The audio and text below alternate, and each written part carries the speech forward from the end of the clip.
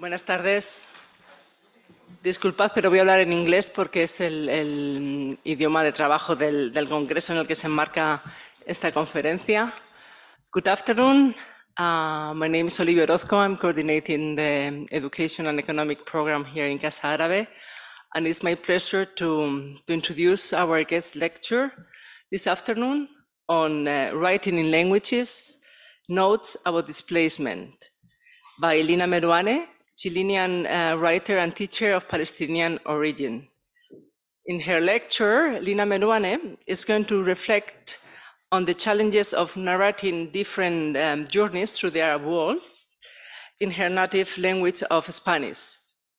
She will be discussing the loss and recovery of Arabic among the diaspora and the limits of interacting and writing between foreign languages. Spanish, German, Greek, French, and Arabic that at the end resort to, by default, to English, as we are doing today, as the language for working language for, or diplomacy and war, as she puts it.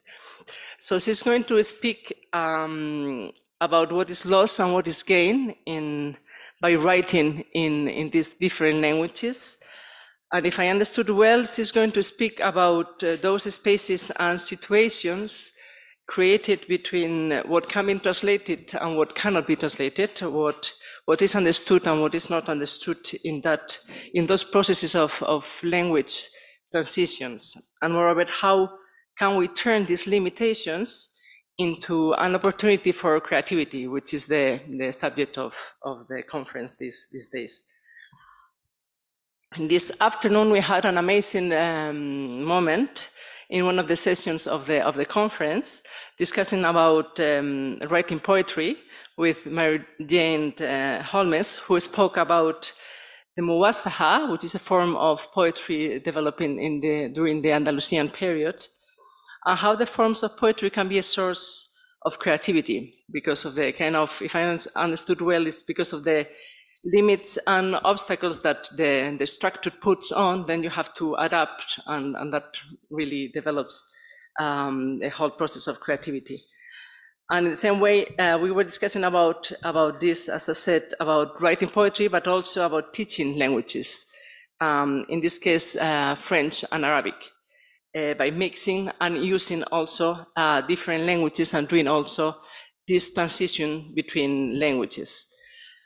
Because both the poets that wrote the muwasahas and our teachers of Arabic use different registers of the language between the standard of the educated language and the colloquial or the dialect, and teach with the students also of multicultural backgrounds where other languages come into the play, and this enriches also the whole process and experience of learning and writing the language, and is indeed also a source of creativity.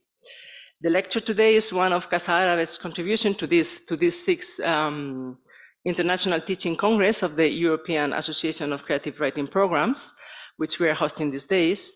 And for Casa Árabe, in addition to an exercise of resistance, as our director framed it in the opening, it's also an opportunity to contribute to introduce Arabic language in the conference, writing Arabic and speaking about Arab writers introducing them in the discussion. Arabic is indeed a language which is spoken by more than 300 million people in the world, from North Africa to the Middle East. And it's also the official language of 26 countries, including the United Nations. This makes it the fifth most widely spoken language in the world after English, Mandarin, Hindi, and Spanish, and ahead of French, if dialects are included. And moreover, I would like to highlight that Arabic is a language, or we would like to highlight also in our activities that Arabic is a language that is spoken, studied, and also written in Europe. So here in Casa Árabe, we have the Arabic Language Center, where we have 12 native teachers of Arabic from different countries of the world, And we have more than 400 students every term learning Arabic in the different forms, so standard and dialects. And also we have children, as you are going to see tomorrow, because probably you saw some classes these days of Arabic, but tomorrow we will have the house full of children and adults also learning Arabic here.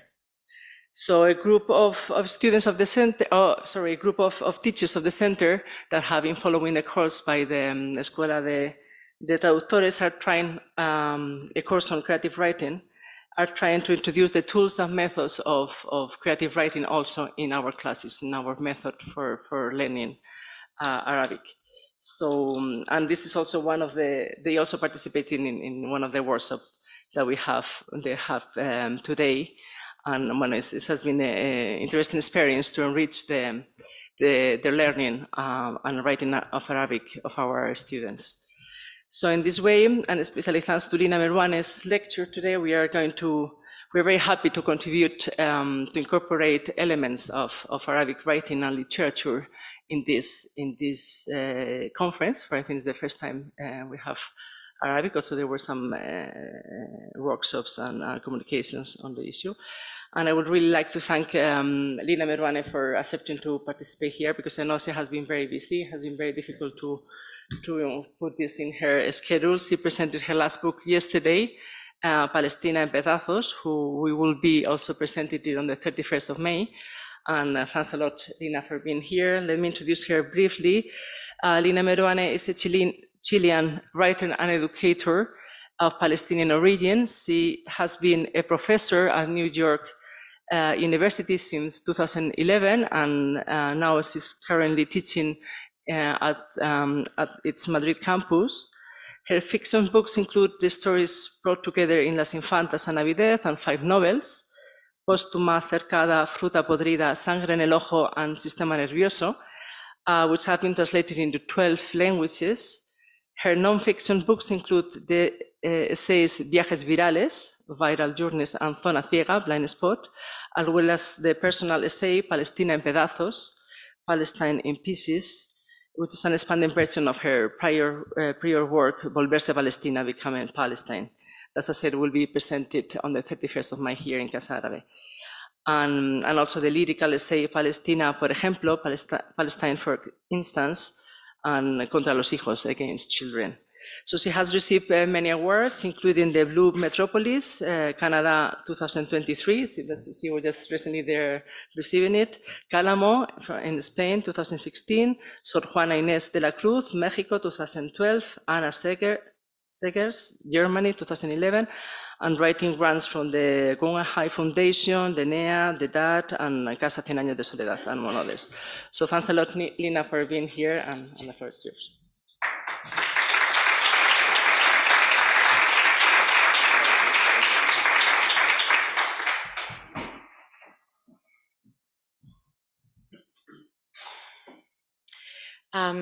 Se escucha, ¿verdad? Sí. You're taller than I am. Well, good evening, everybody. Estoy muy feliz de tener la oportunidad de hablar hoy ante ustedes y con ustedes en esta Casa Árabe de Madrid. Gracias a Irene Lozano, Karim Hauser y a Olivia Orozco. Gracias por esas palabras tan generosas. Y asimismo, Andrés Zagarna, y bueno, y a todos ustedes por estar aquí. My talk will be mostly in Spanish. And I apologize for the limitations of my written and spoken English. I don't know how many native English speakers are actually here. So this talk is called Writing in Tongues. And it has a very short epigraph by the US writer, the late US writer Lucia Berlin, who actually lived also in Chile and Mexico. And I really love this sentence in one of her books. I keep trying to remember who I was in English. I will refer to that later. Once upon a time, 20 years ago to be precise, the late Argentinian writer and scholar Silvia Molloy critically examined the so-called foreignness of foreign languages. What effects might it have, she spoke, as the event was no less than the inaugural address to the Modern Languages Association yearly conference. She said, what effect might it have, she asked her multilingual audience, to push both monolinguism and bilingual exchanges even further? Molloy wondered if it would be possible to begin and perhaps give her entire talk in this way. Ladies and messieurs, dear friends and colegas. And she pondered provocatively whether she might discard the italics in foreign words, that is, in non-English words, in order to give them all equal weight in usage. Because who is to say, she said, where lies the foreign? This question fascinates me, but let me stay with her first few lines. The idea of beginning her address with ladies and messieurs and colegas, all in one line, in the expectation of being understood without translation, or even without that expectation, simply to push monolingualism and bilingual practices further. Molloy, who at the time of her address was fluent in and even wrote in 3 European languages, Spanish, English, French, would try her hand in a literary essay entitled Vivir entre lenguas, Living Between Languages, is my unsuccessful translation. But against her own suggestion of writing in several tongues, she did not go too far in language switching. Instead, she chose to examine, in Spanish mostly, the complexities of her linguistic autobiography. She learned first to speak in the local Spanish, then to read in her father's English, and later spent years trying to recover the French her mother had lost in migration. Molloy also explores in this brief, beautiful essay the losses and findings in multilingual verbal exchanges throughout her life, as well as the challenges of writing in a language that, rather than belonging to those who write, has been lent for the occasion. Molloy does not go so far, as I said, but she does push language further than writers, many of you, who have written mostly or solely in a lent language without allowing the other one to appear in their texts. Take, for instance, the Irish Samuel Beckett's decision to write his later work in French in order to impoverish his language. He himself would translate it back into English. One might think of this decision as a merely aesthetic choice, although there is probably more to it. In any case, Beckett's seems less of a survival strategy than that of the Hungarian novelist Agota Christoff's switch to French after she escaped to Switzerland. She would describe this linguistic switch as imposition in l'analphabète, the illiterate or l'analfabeta, in a work as brief and fragmentary as Molloy's. What matters to me is her assertion, Christoph's assertion, that she had written her books in the enforced language of exile, in an enemy language that was suffocating her own. And in fact, there are no Hungarian words in her essay. Let me add, though, that the impoverished enemy tongue in which she will write her novels serves Christophe beautifully in Le Gran Cahier, the notebook El Gran Cuaderno, where 2 precarious twins teach themselves to read and write with a dictionary, much as she did herself while working at a Swiss factory. Katia Petrovskaya, a Jewish contemporary author born in Kiev, Ukraine, who writes in German, also calls her literary tongue an enemy one for different reasons that have to do with Nazism and the Holocaust, of course. But I thought it was interesting to note that the notion of writing in an enemy language is very present here and is still very present also in Latin America, where writers of indigenous descent feel that they are still writing in the They are now writing in the enemy language, the language of colonialism. Cristina Rivera Garza, the Mexican writer, commented that she wrote in the enemy language, but she wrote against the enemy in that language. All of these things I find really interesting, very political, of course. Many contemporary writers have done the same, switch entirely to the second language in their literary writing. Yugoslavian-born Alexander Hemon and Mexican-American Valeria Luiselli, just to mention two examples, have followed the linguistic steps of Russian-American novelist Nabokov, who also taught himself his sophisticated literary English from dictionaries, Polish-British novelist Joseph Conrad, who pompously affirmed to have been chosen by English, and written, sorry, there's a little typo here. Hemon and Luiselli have written their most recent books in a supple rather than impoverished English. None of the aforementioned texts and authors seem to push monolingualism nor bilingualism too far. Not far enough, Molloy would certainly contend. Not far enough for me either, but I will refer to my own linguistic choices later.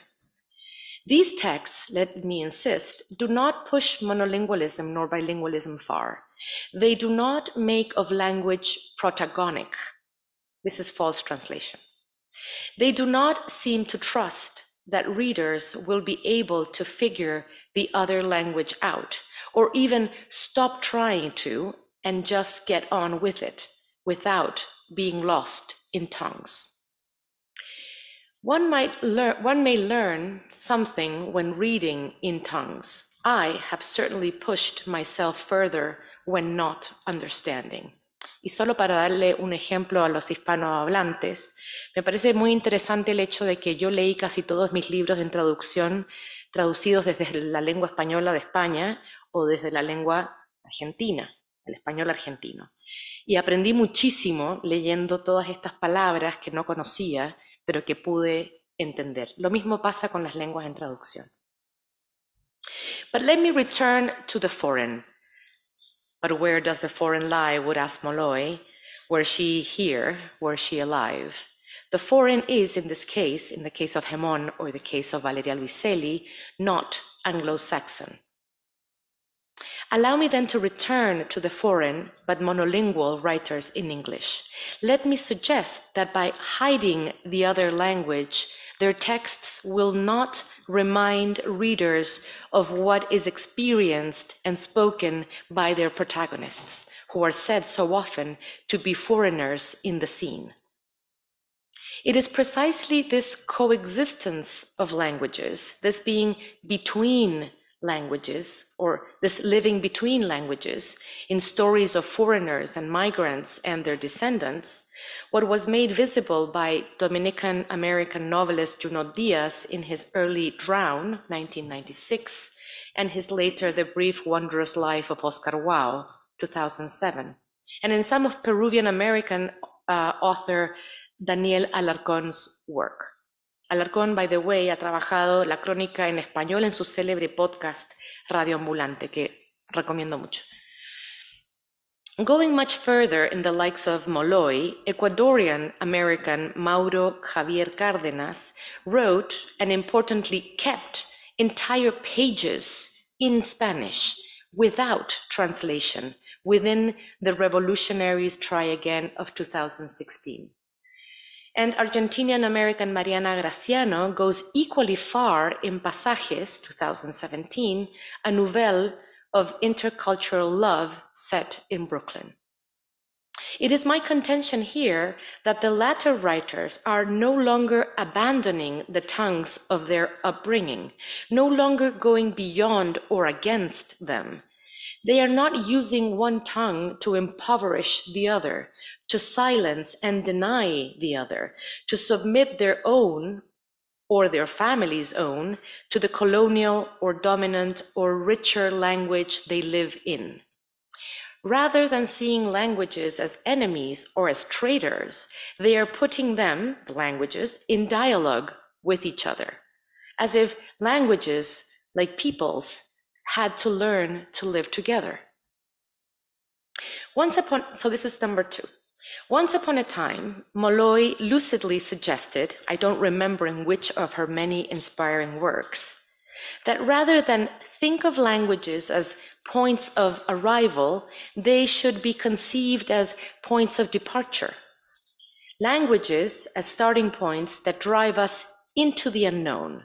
Languages that force us to consider who one is, who we are, when we are in a language or two, who we were in the past in a language or languages, even when we are unable to remember it.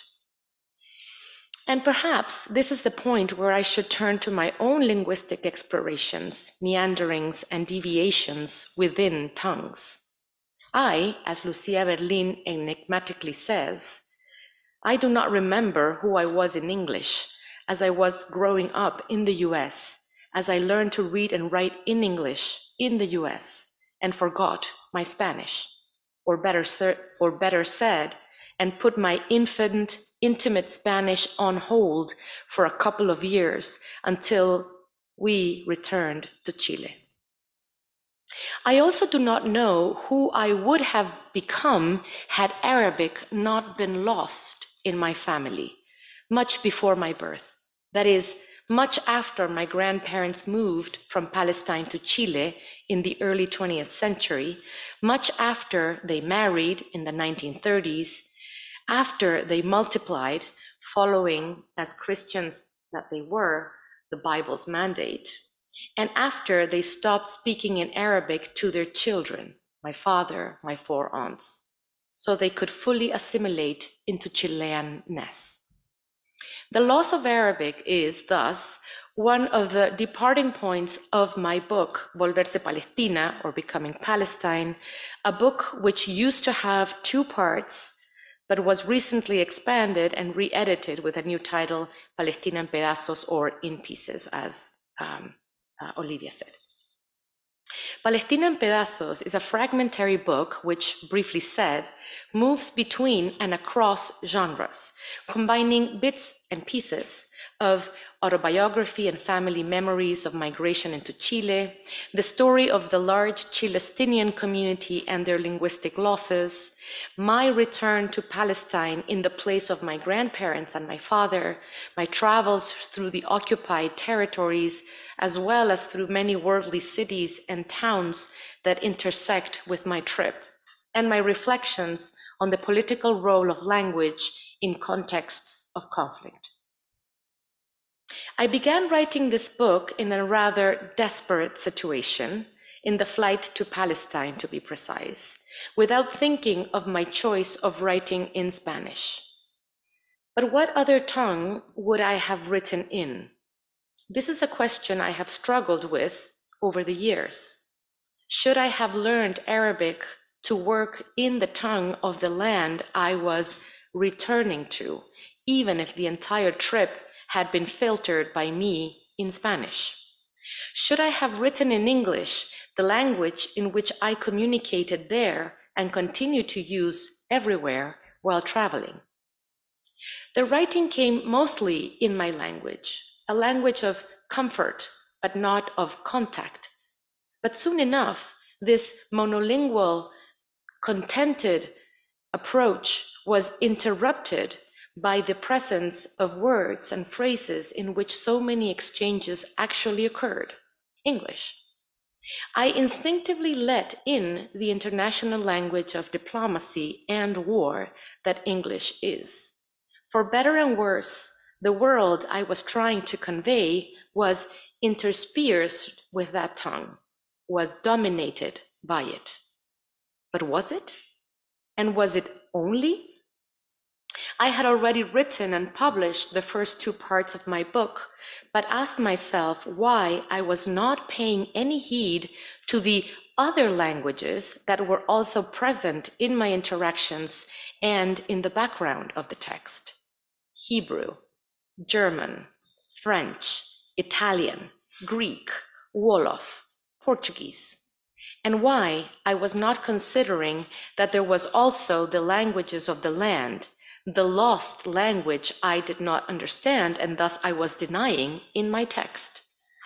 As I wrote on, I realized I needed to listen carefully and learn to distinguish Arabic in the Babylonian landscape I was moving in and out of, in airports and checkpoints, in museums and buses, in borders and coffee shops, within Palestine and without. I needed to learn and acknowledge its musicality, its words, which Spanish, as you know, is full of. After the 8 centuries of Muslim conquest in this very peninsula, think of the onomatopoeic algarabía, that is translated as the onomatopoeic hulabaloo, or the military alférez, or the delicious alcachofa, which is also alcaucil, or the hopeful ojalá, which derives from inshallah, God willing, or Allah willing.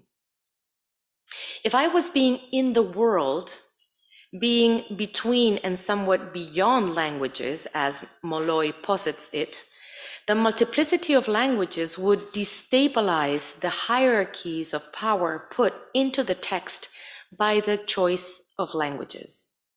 Languages needed to multiply in my text in order to mirror local realities while defying colonial realizations.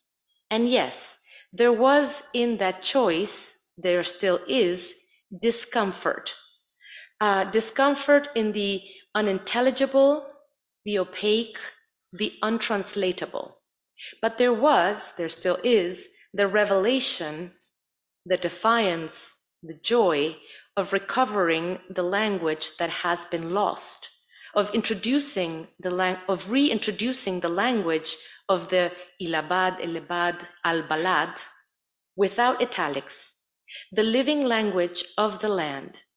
Yes, there was joy when I transliterated Arabic into the Roman alphabet, and then when I used the striking Arabic script in the last lines of my writing. I would want to show just an image of those last lines. Si me puedes, por favor, poner la imagen. ¿Habrá alguien ahí? Anybody home?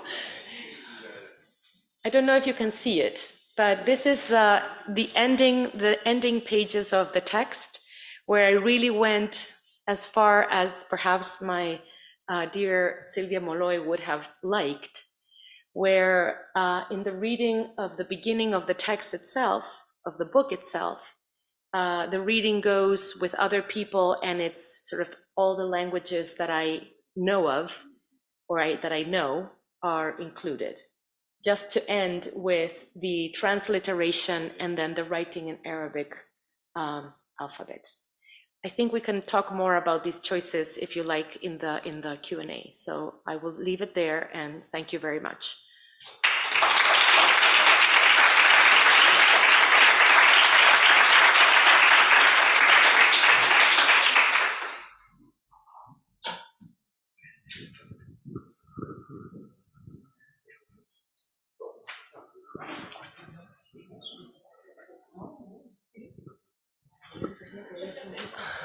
No, muy bien, perfecto. Pues si os parece, cogemos algunas preguntas. If you find okay, we can take some questions from the public. In English or Spanish or more? English or Spanish. More. So we leave the floor open for you. You want to comment on her amazing or dimensional? Yeah. Thank you very much. Really, really interesting. You can take that. Sorry. Thank you very much. Very interesting. I learned a lot. Recognized some names and some new names to investigate. Thank you. One of the things that strikes me, obviously I'm a native English speaker and with some poor French, but obviously coming here always makes me reflect on the ability of everybody, or most people here, to speak multiple languages. But I know, for instance, in my own teaching, we spend some time recognizing and acknowledge that English itself, there are Englishes, and I wondered if you had any thoughts about that, because one of the things I think has been really exciting in fiction English fiction in American fiction, but I'm speaking as a British writer. For instance, I'm actually reading Bundine Evaristo at the moment, and Evaristo uses a lot of what's called pidgin English, Caribbean English. And of course, a lot of young people, I'm sure it's the same in Spanish and other languages, use sort of vernacular slang, and these become, kind of move into the dominant English or the dominant language. I just am quite interested, because obviously I recognize that idea of English in the way that you rightly pointed out that Conrad talks about, and Nabokov and these people who talk about English finding them, this grand, the language of war and diplomacy. But I'm also very well that I think there's never been more true where English has become more malleable in some way. I just wondered if you had any thoughts about that, or if there are correspondences in some of the languages that you've talked about. Well, thank you very much for that question. It is true that I might have reduced English to two forms of English, British and the US English, as if they were stable, rigid forms. I myself know this because I first learned English in New Jersey, then relearned English in a British school, and have lived in the United States for 20 years, in New York, which is its own English, interspersed with Spanglish and all sorts of Chinglish, all sorts of mixes. So yes, it is true that no language is a rigid language. My concern or my interest is in the development of a certain sensibility, which I think is happening in all languages, of recognizing and incorporating sort of the spoken language and sort of the oral, right? And so I suddenly find that texts that no longer recognize those ways of speaking and those other languages that surround us or live in us is kind of strange. It's kind of disconnected with the real world. And I'm not saying that novels have to imitate the real world, but I'm just finding it that there's something happening in the writing that is becoming more malleable. Even in very strict languages, literary languages such as Arabic, which for a very, very long time has really not included much of the oral, and is very strict in the form, in the structure even. I hear from my Arabic-speaking friends and translators that that is also been questioned, and that questioning usually comes first from poetry. There's something about poetry which is much more, it's freer, right? It's more experimental. Also because, at least, well, this also happens in the Spanish-speaking world, when you find really innovative things coming from poetry, and it's perhaps because poets have the freedom because they don't earn from their poetry mostly, while novelists have to really pay attention to the copy editors, who are the strictest people that I've never ever known. But I do see that, and I wanted just to give another example. For example, here in Spain, for Latin American writers, and I'll come back to English in a second, for Latin American writers, it used to be the case that our books, our language, our use of words, not even jargon, but just regular words coming from Chilean, Spanish, Argentinian language, Venezuelan language, and so on, would be translated into the Spanish of Spain, in the belief that the reader would abandon the book because he or she would be lost. That was called something like localización lingüística. And there were experts who would read and change all the words, as there was a need of translation within Spanish, right? And I think that that's sort of very rigid and was happening a lot with novels. So then the interesting thing is when those books were actually published in Spain and then imported back into Latin America, and one would read a Chilean writer doing things that were completely odd in a Spanish that didn't really belong, right? And that is actually I feel that pressure from my friends within and without the industry has ceased to be the case. It's no longer well seen. It's pretty much resisted by writers. And I think also even in Spain, the sort of the bad writing of bad Spanish is being celebrated, most recently by a writer called Sabina Urraca, who is the editor of a small publishing house within a larger publishing house, which is Penguin Random House, who has made a point of sort of incorporating books that are written in the accent or in the ways of the Canarian Islands, let's say, right? And so that is actually happening here.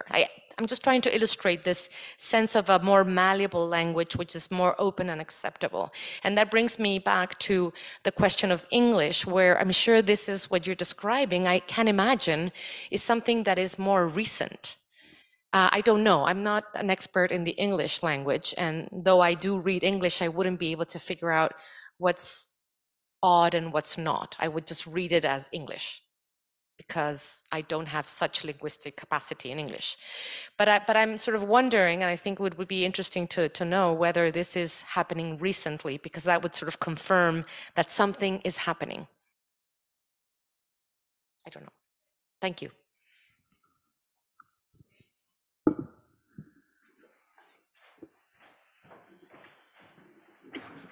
Thank you.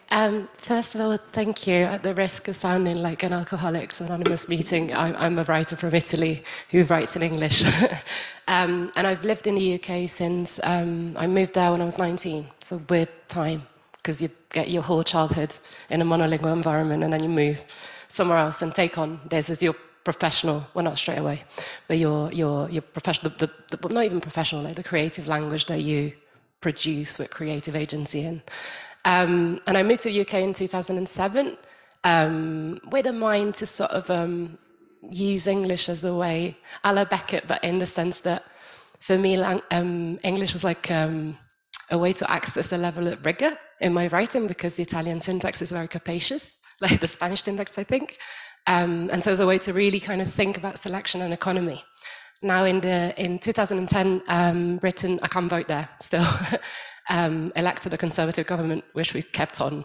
And so my relationship with the language I was really excited about, both because I grew up, and that's over 15 years ago, and because my practice evolved and the political circumstances I was surrounded by has changed. And I was curious to know if that is something that you experience in relation to sort of your ongoing and evolving practice, if that relationship with the different languages that sort of make you has shifted in a similar way, depending on kind of placement and circumstance. Sorry, repeat the last part because I kind of lost. I was just curious to know if you felt that your relationship with the multiple languages that you speak and use in your work has evolved and changed as a result of a shift in landscape and perhaps shifting circumstances in terms of where you lived and practiced. No, absolutely. Of course, because one feeds all the time from the experience one lives, right? This is why I was kind of think that it's surprising that sometimes this does not really feed into the writing itself.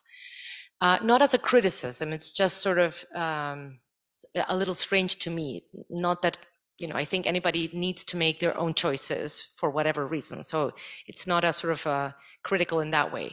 But I do feel that in my own experience, in my own writing in Spanish, it has been contaminated, and I really like this word, contaminated by the languages that I have learned throughout, and especially by English, in ways that feel inadequate sometimes in Spanish itself. I mean, one of the things that I found in 2012, I sent an essay to be edited in Mexico by a really small publisher, and the copy editor came back and said, your Spanish sounds influenced by English. You use too many, ¿cómo se dice esto? Gerundios. No sé lo que son los gerundios. The ing verbs. Yeah, the ing verbs, right? Yeah, so I use the ing verbs so freely and I find them so elastic. I love this tense, right? And so the copy editor had changed every single one of them.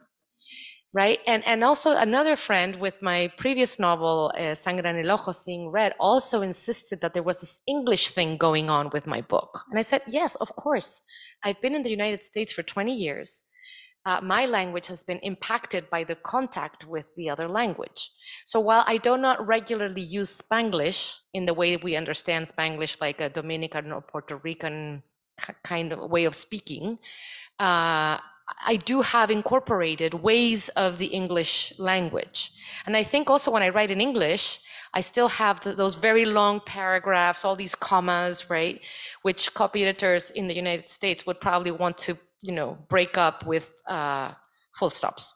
So, but but going back to the Mexican copy editor who was so concerned about my Spanish, I just had to tell her that I had to undo her corrections, because this is the way not only that I write, but that I think.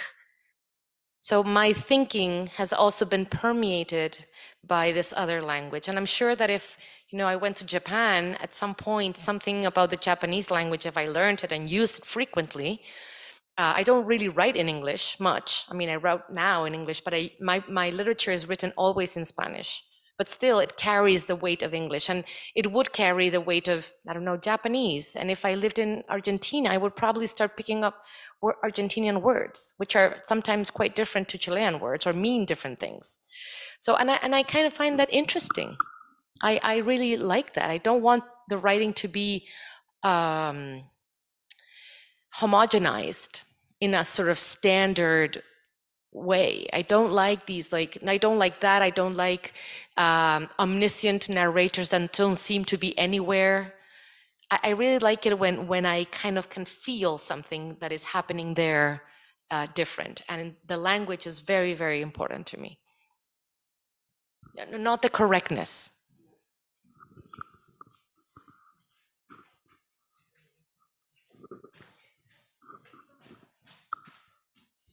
Well, I'm just going to be thinking aloud, but so the direction that my thinking wants to take is the gender discourse, perhaps. And now, what if we consider, let's say, English in this case, the language of refuge? What if a person wants to abandon her old language because it is connected with, let's say, well, some sort of abuse, and finds English a safe haven? Now, this is perhaps one question, or one half of a question. The second half of a question would be, we live in gendered languages. Polish is a gendered language, Russian is a gendered language. Wait, what's the last? Polish, Russian, German, obviously, French is a gendered language, Spanish, same. English offers a genderless space in which one can function without thinking about whether she is female or male or something else. And so, and objects around her also don't have necessarily to be gendered. We don't have to think, oh, la voiture. Oh, no, is it le, is it la? So, yeah, that's my question. Okay. So let's see what the first question was again, just quickly. Do we have to think about English as like colonizing language or a safe haven? Rather? Well, I am sure we can. I mean, why not? I mean, English, any language can be a language, an enemy language, or a friendly language, depending on how we relate to it, right? And so I was interested in, for example, the fact that these two writers that I mentioned, Christoph and Petroskaya, see the language that they write in, which I find super interesting, to write in a language which you feel is suffocating, and in fact, Christoph is killing her own language, as she has turned to this language which is useful to her, which pays the checks, so to speak, right? But still is an enemy language because she was forced to convert into it. And with Petroskaya is also a really interesting idea, right? That the German language is an enemy language to her Jewishness, right? But she is still using it. And this is why I wanted to include Rivera Garza's comment that yes, she uses the language of the enemy, the Spanish colonial language imposed in Latin America centuries ago, but it is to criticize or to put in tension that language and that culture.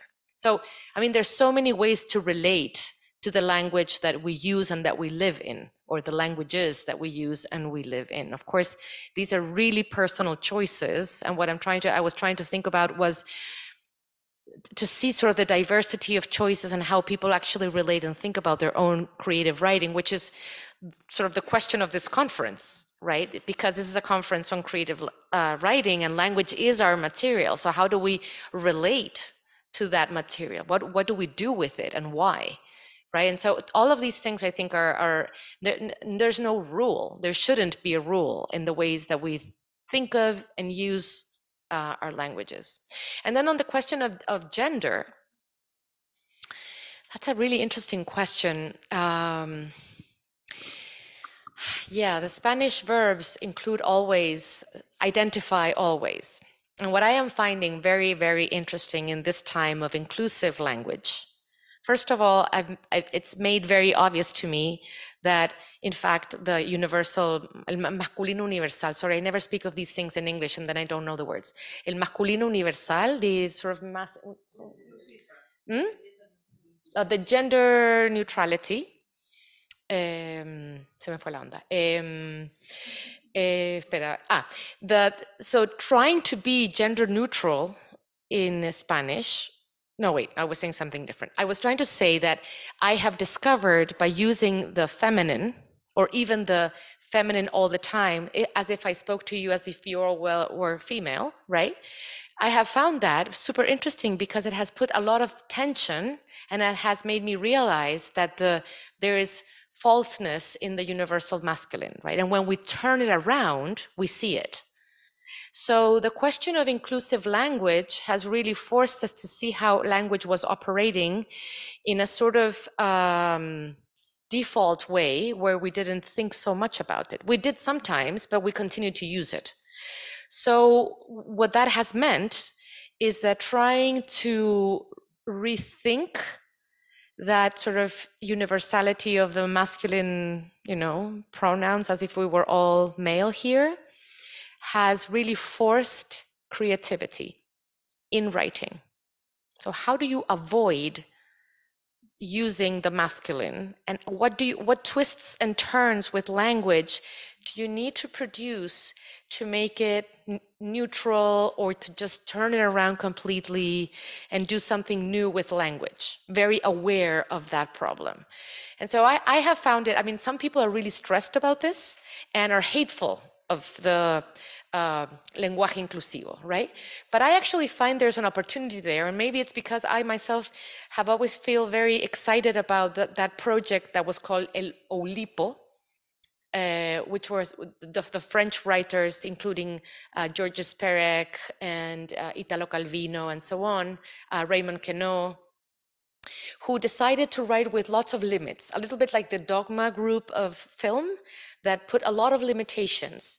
And these limitations, rather than limit the work, actually force the artists to do something fresh and new and think differently, write differently, think about all sorts of strategies to move on with their limits. And that sort of enforced, that corset, right, I think does something to your own mind.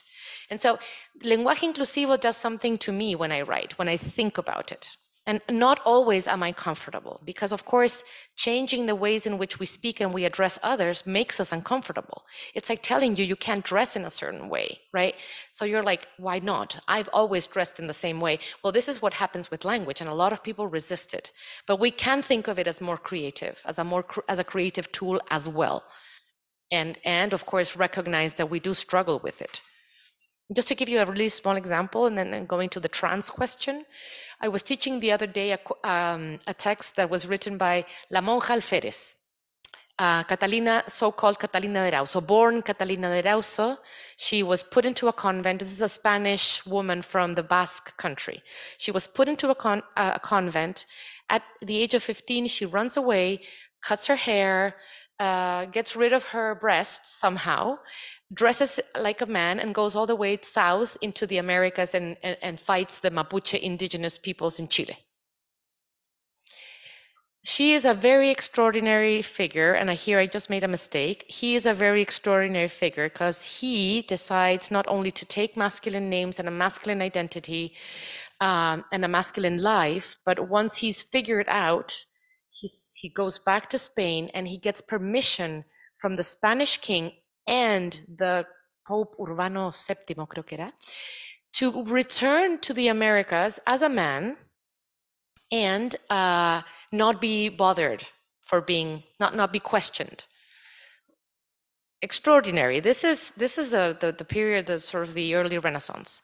Now, my students were struggling with how to name this person.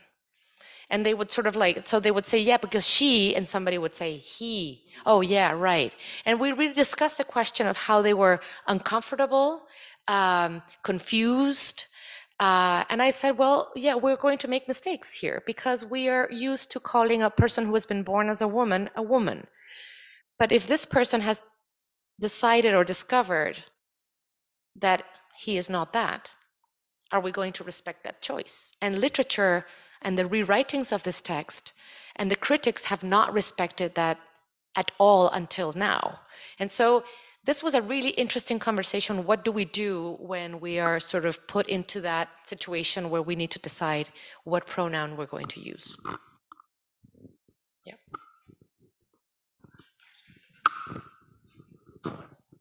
I was going to add something. I'm going to use the micro. No, because we were talking about this idea of limit. I mean, just to connect with the idea of creativity, because we were speaking in the workshop about how limits and how the limits sometimes promote creativity than otherwise. Now it happened with the poetry that when you have to adapt to certain form or certain structure, you have to use your imagination and to adapt, and then you have to look for other resources, and that enhance your creativity. So in that sense, when you speak or you use different languages, do you find different limitations in every languages, or how do you feel? How do you work with those limitations, and if that enhances your creativity in that sense? Yes. You know, sometimes I'm writing in Spanish and I think of the perfect expression in English, right? And then that perfect expression in English doesn't translate well at all into Spanish. But I do more and more think about, for example, when I put a title to my book, I think about, oh, how would this be in English? And I'm sometimes considering both languages at the same time, not in the midst of novel writing, but sometimes when I stop to think about something that is not coming up, it sometimes comes up in English. And so it's kind of interesting to think about that. It's because, as I was saying before, estoy habitada por el inglés también. So being inhabited by the other language a little bit. I also find it's hard to answer the question because one is not in full control of what one is doing when one is writing. I do find, for example, that when I write in English, the writing comes out a little differently. Some people say that when you speak in Spanish and you speak in English, your voice comes out a little differently, like the tone of voice. Well, something of the same sort happens also when you try to write in English rather than write directly in English rather than write in Spanish. And I feel that there's something that happens there and I'm not sure what. I actually feel that there's like a different tone coming in, an English tone. But I'm not sure I can answer your question about how it induces creativity. I do know that I have become more playful with English, Spanish, and other languages. And I've found, sort of struggled with how to address that. For example, when I was now in Montreal, I received a literary prize. The languages of that festival were Spanish, English, and French. I don't really speak French or much French. I understand a little. And so I gave the talk in 2 languages, but I did not translate. And somehow people said that they found that the English and the Spanish, even while not translated, worked each on its own way.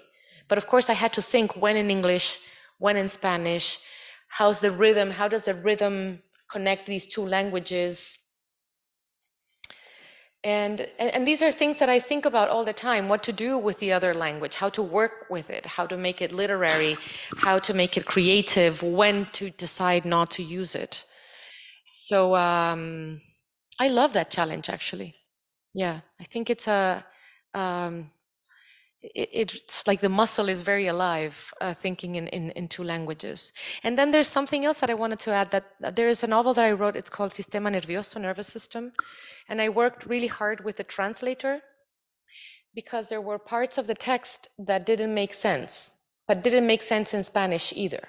It's moments when the protagonist has like a wild thought, and then there's several words, one after the other, that are sort of in the same semantic world, but don't make sense with each other. And then one of them is actually not in that sort of level. And so it's hard. I'm sorry I cannot give you an example because I won't remember any right now. But then the translator was really complicated because I said, no, don't translate these words literally because the rhythm is going to be lost. Because a short word in Spanish can be a very long word in English and so on. So I said, keep the rhythm and keep the idea and just do whatever you can with English. And we had so much fun because we would sit down and it was like, okay, what do you think of this? I'm like, oh, what do you think of this? And then eventually it wasn't too close necessarily to the original, but it worked in the same way. So I really like working with this translator. She has really good literary English, and she's very playful. And so we could she was very precise with the rest of the novel, but then at the same time, she was very free, kind of translating poetry, but even with very much poetic license. It's like the muwasaha that you try to write in English. So that's very interesting. So yeah, no. Hi. Okay, no. What I found very fascinating about your talk was basically that it is pointing out a crisis, a language crisis that I think it's common to many languages in the world because of globalization, because of migration. I'm myself Venezuelan living in Spain with Latvian background, and we're moving all around. And in this world, that border fluidity is, more frequent and it's happening more and more. So maybe anticipating to a talk or panel discussion we have tomorrow, I find really fascinating the way you are addressing this crisis creatively and how your work is responding to that. Regarding the page that it was projected before, my question is, how would you address how readable would be your work? I thought, saving distances about the Finnegan's Wake, for example. And how are you interested in real communication, or if this kind of dialogue between or among languages is more a poetic and a political gesture? Thank you so much for that question, coming back to the book. It's very far from Finnegan's Wake. It's actually, the book is a very readable book, or so I am told, I hope. So what happens is that, let me give a little bit more context. So one of the worries that I had with this book that I've written throughout 10 years is that it starts with losses, the loss of home or homes, the loss of language, the loss of people, right? The losses of the migrants and also of the ones who stayed back in Palestine and who are still there. So it starts with this question of kind of a little bit of a hopeless kind of remembering of the things that are not any longer there. And as I have thought, because I'm a critic too, so I write and then I kind of criticize my own book and think, no, this was missing, and no, that was maybe not the way of saying that, etc. So in 10 years, I've done a lot of thinking and a lot of traveling to the same place, and I've tried to think about the things that are gained as well within these losses, which is also something normal in life if you leave or are expelled or forced to leave.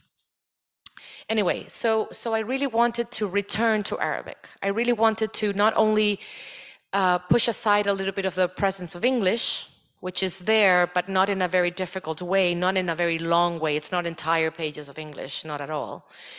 And then sort of incur in the use of other languages here and there. Perhaps closer to what Junot Diaz does, that he chooses words or phrases that he knows that are close enough to English so that if somebody reads them, they will be able to figure it out somehow, or will be able to figure it out by context, without translation, without a parenthesis that says, this word means this, right? But in context, in a very literary way. So I've worked that way through this book, which is mostly written in Spanish. But I did want to return to Arabic, written in Arabic. And that, of course, was one of the challenges, right? What do I do with the reader? Is the reader going to completely abandon if I just switch to Arabic, transliterated, and then in the Arabic script? And so what I figured out was if I could return to the beginning of the text, I would be able to solve that problem. And so the text actually, the book finishes with a moment where I am in a reading in Cairo with my future editor of this book in Arabic. And she is reading Arabic and I am reading other languages. But we're reading what is the beginning of this book. So basically, when you look at the text, even if you don't know what is being said, and there's iterations, right? Sometimes it's in Spanish, Portuguese, French, the same line, and then I move along. So there is a sort of complicity with a reader who will figure out, because the text tells the reader, that the book finishes as it starts. And therefore, the translation of that text is already included or pointed at in the beginning of the book. So I do not renounce communicability, and I don't want to get my reader entirely lost, but I do want to have that sort of reading as a sort of exposure to these other languages that are occurring around us. So that's the way I thought about solving that question. But you know, any question about writing in other languages will require really thinking how to do this, and that's what we do every day as writers. Yeah.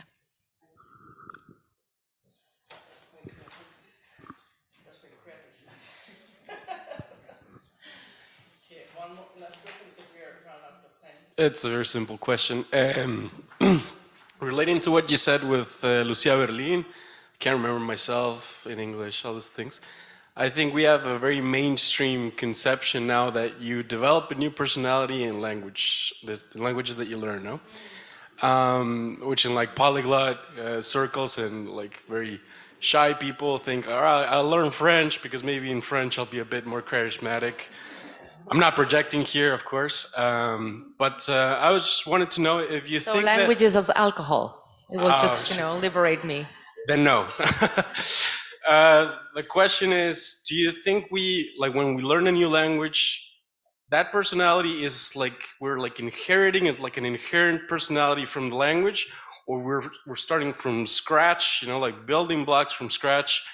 Will we become like little Germans, or will we like from scratch build our personalities if we start to learn Japanese? What do you think? I love your question and I have no answer to it. I don't know. I really don't know. I don't think I'm a different person in English.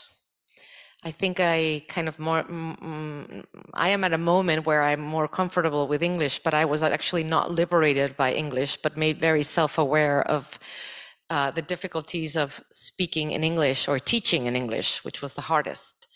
So now I'm just now, after 20 years, becoming a little bit more comfortable, but I wouldn't say that English liberated my, you know, my shyness or anything of the sort, or that when I was learning German, I was becoming more strict or more, you know.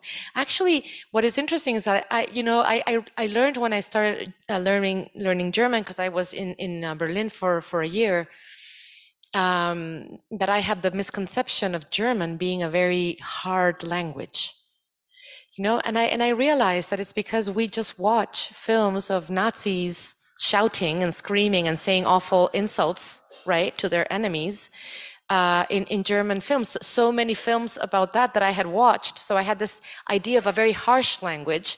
And then when I actually was there, I thought, oh, it's actually a very lovely language full of diminutivos, like tender words, as any other language, right? So this idea, I don't know, that's the only sort of deriva que se me ocurre.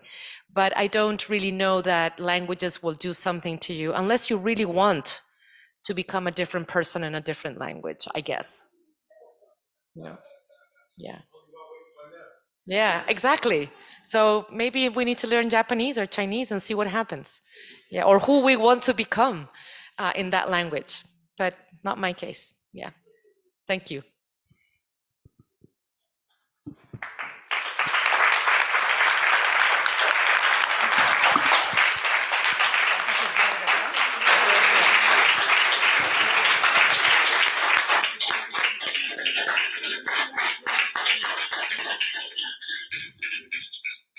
Thanks a lot, Lina. They just told me that she will be happy to sign some books outside if you want to take a copy, and if you're not going to come here on the 31st, that we are going to present her book, Palestina en pedazos. Muchísimas gracias de nuevo a todos. Thanks a lot, and see you soon.